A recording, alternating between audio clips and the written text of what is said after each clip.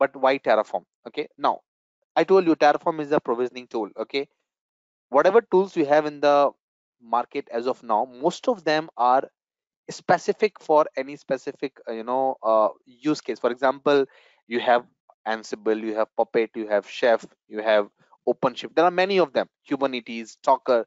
Okay, some of them are dedicatedly for orchestration, some of them are for configuration, some of them are for management. Okay, Terraform entirely focuses only on the provisioning.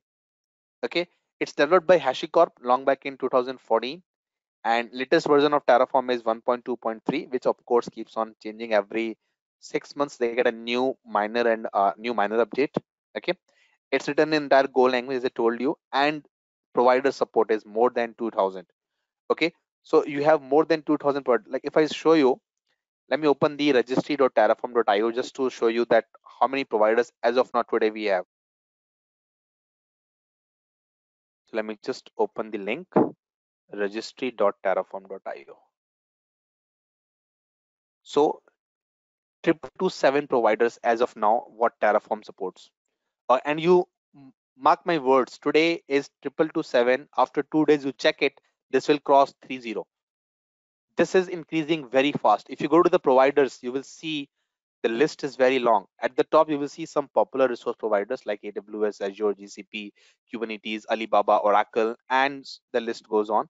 Okay, if you go, there are almost 45 pages. On each page, almost 50 of them are listed. 227 is what you have.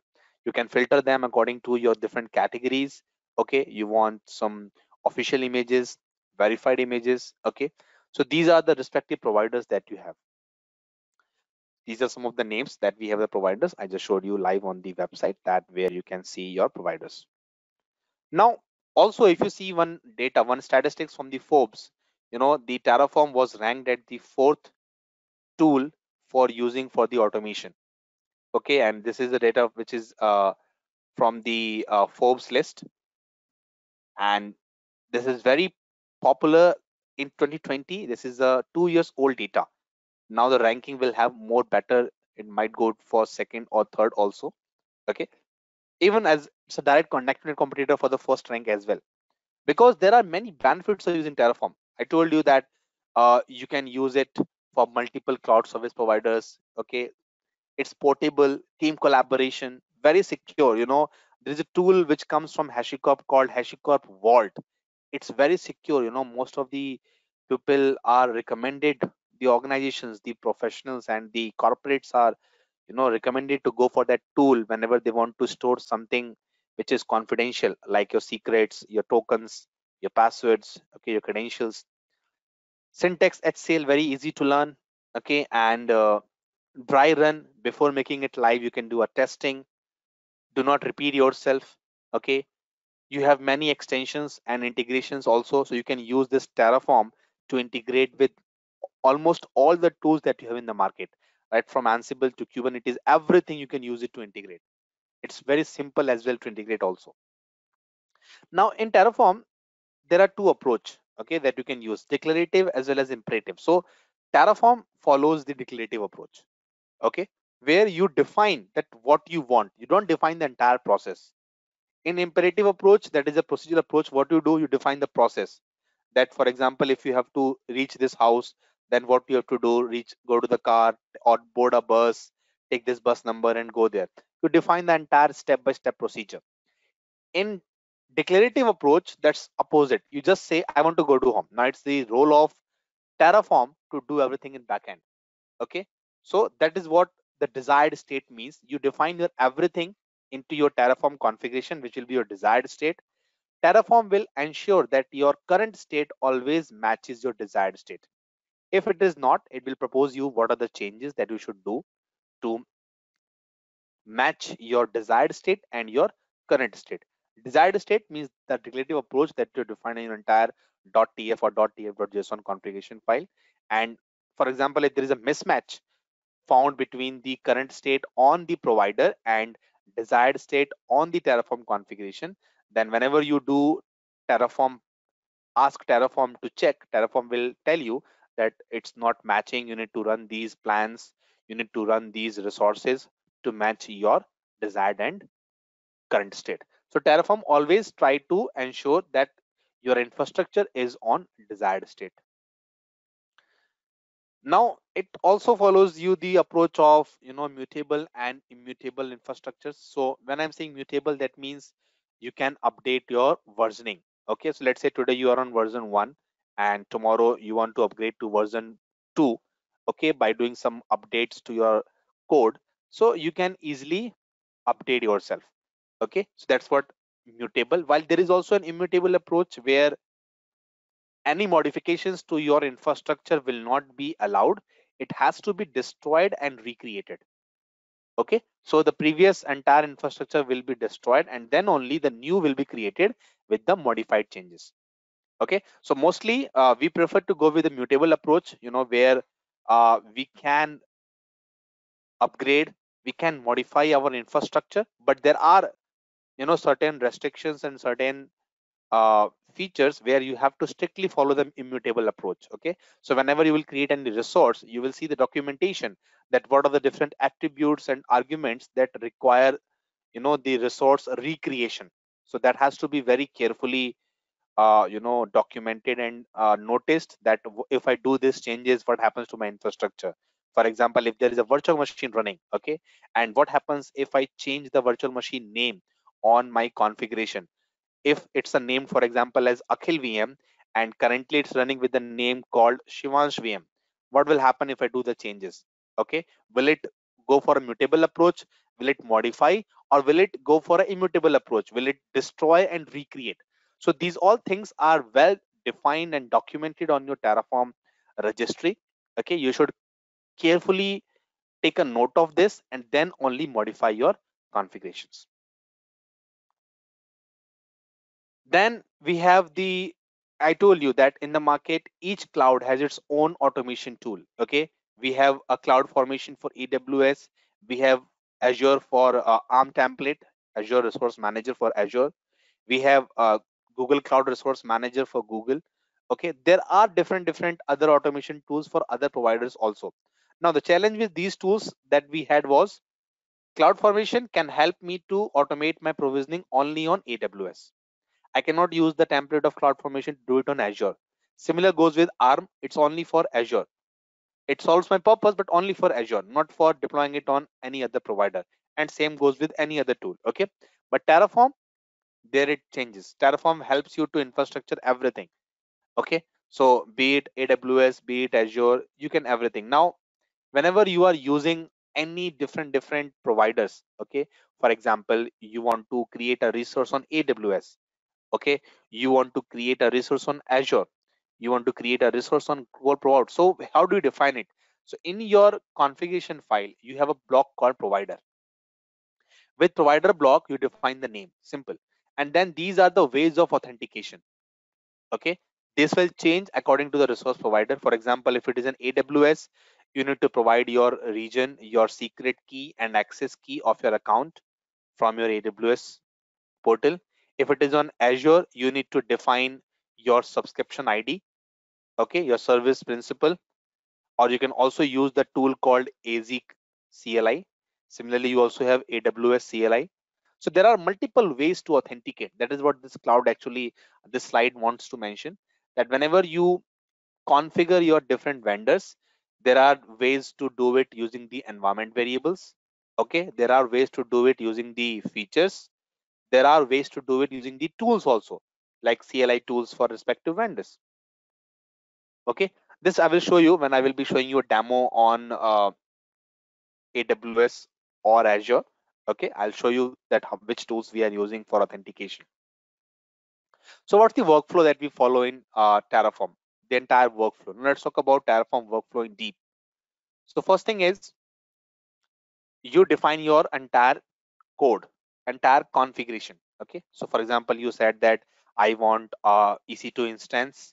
Okay, I want a EC2 or I want a VM in Azure, and this EC2 should have this image in this region. This VM should have this image in this region. You define the configuration. After that, now when you're defining it, of course, you will be fetching your code. Either you can do it from the modules. So we have a concept of module. Module is like a container. where you have different configuration files. It's like a container where you have different configuration files. Okay, we have many modules which are available from Terraform, from different community. You can use a module from GitHub, from Bitbucket. There are different repositories that you can use to fetch your modules. You can use it from your local FTP server, SSH URL, different sources that can help you to import your module. Okay, so from any source, irrespective of that, you are defining your infrastructure as a code. We'll not go that deep right now, it will confuse all of you.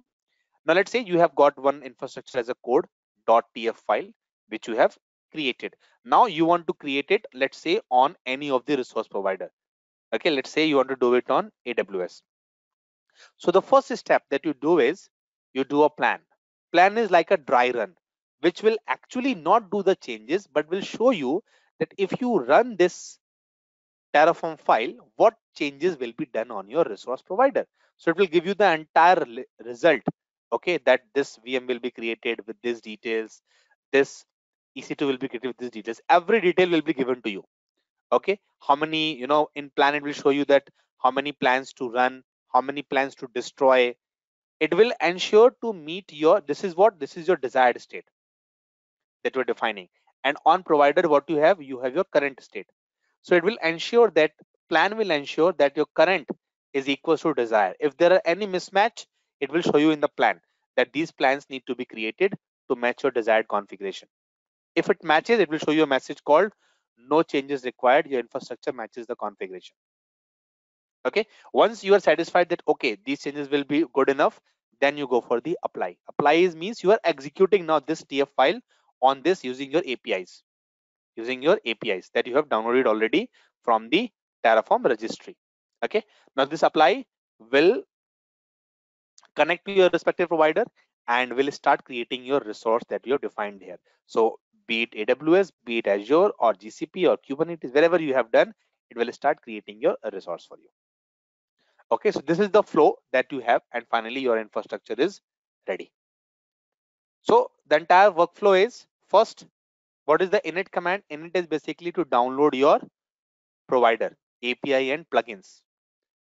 In which directory you are working, there you will run this command terraform init, because Terraform works on the directory level. Okay, so let's say in one folder you have multiple Terraform configuration files. So whenever you will run any command of Terraform will run on all the files. It will load all the configuration files into the memory.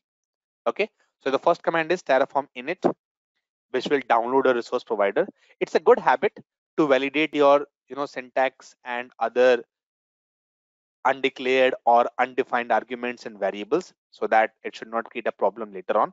So we also have a command called terraform validate, which will validate for the syntactical errors if you have anything. Once everything is good, now you can go for plan, which will tell you that what action needs to be taken to meet your desired and current state. And once you are evaluating the results, now you can go ahead and go for the Terraform apply, where it will start executing your changes on your respective resource providers.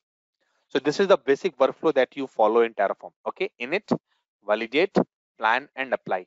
In between this, you also have a command called fmt, which is basically used for formatting, because it's a good practice to keep proper indentations in your blocks so that it's easy to understand that which configuration comes under which block. Okay, so there we use fmt. So this is the entire workflow. I hope you must have got an idea that how Terraform is now going to work as of now. So what are the different cloud providers that we have?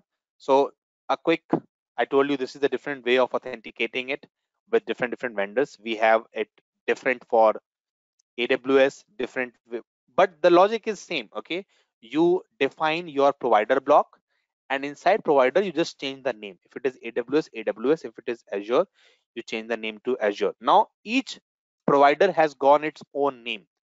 Okay, now question is how you will get the name. Everything comes from the registry. You don't need to go anywhere, no need to remember anything. Just refer to this registry always. Okay, for example, let's say that you are saying, Anshu, I want to Akhil, I want to go for Google Cloud Platform, GCP. So what's the name of my provider? Should I write complete GCP, or can I go for short form? No, the name is Google. You should write here provider? Google. This is how it should work. Okay, so you can always check it from here. Next, you are saying I want to Akhil, I want to go for Kubernetes. What's the provider name? It's Kubernetes, not K8s. Mostly what we have seen in the shortcut. You are saying, okay, I want to go for Azure. So what's the name for Azure? It's Azure RM. It's not just Azure. So this is how you will see the details of your provider. Okay, and then the respective details of that to authenticate. Okay, for AWS, the tokens of that, for Azure, the service principles of that, and same applies for GCP and others also. Okay, so different cloud vendors have different parameters to authenticate, but logic is same. Inside provider block, you will always define it. I'll show you. You will get more clarity when we go for demonstration. Now, this is a quick picture. Again, the same picture that we have seen earlier, Azure with Terraform, where everything is on Azure. Next, everything is on AWS. Similarly, we have it on GCP also. Okay, it can be on your Kubernetes also. So different cloud vendors approach is same. It can be on Helm, it can be on anything. Okay, now question is, And if you're somebody completely new, then you don't have to worry because we have got your back. We have properly planned our 7-week roadmap so that you can excel in your examination. Week 1 would be about what and why about Terraform. We'll be discussing about Terraform installation and basics in week 1 as well. Week 2 would be read, generate and modify the configuration. Week 3 would consist of provisioners, loops, data source and built-in functions along with workflow and state management. Under week 4, we'll be discussing about modules and workspaces along with Terraform CLI and security in Terraform. Week 5 will be more about Terraform Cloud and enterprise capabilities. Week 6 would be exam registration and some amazing practice questions. You'll be having 5 practice tests that will let you check your knowledge. And week 7 would be tips and resources for clearing the exam certification, CV preparation, and the most important part is our on-job support. And if you're somebody who's completely new and you want to study the exam content from start to finish, then please check out our free class at K21Academy.com/Terraform02. Under this free class, we'll be covering a lot of topics like cloud and DevOps overview, cloud automation tools, Terraform, CloudFormation, Ansible, Chef, Puppet, infrastructure, automation, IAC, Terraform for beginners, what, why, and who should be learning Terraform certification, extending Terraform with Ansible, Chef, Puppet, etc. We'll be giving you a demo of VM deployment in AWS Cloud using Terraform. And the best part is we'll be covering a lot of job opportunities and how you can get better pay in your Terraform job. So all you have to do is just log on to K21Academy.com/Terraform02 and click on book your free seat now. Select your event date when you're available. Moving ahead, add your name, your email address, your phone number, and click on yes, proceed ahead. Now you'll be seeing this kind of link at the extreme right. Save this link, add it to your calendars, and I'll see you in the free class. Till then, take care and keep learning.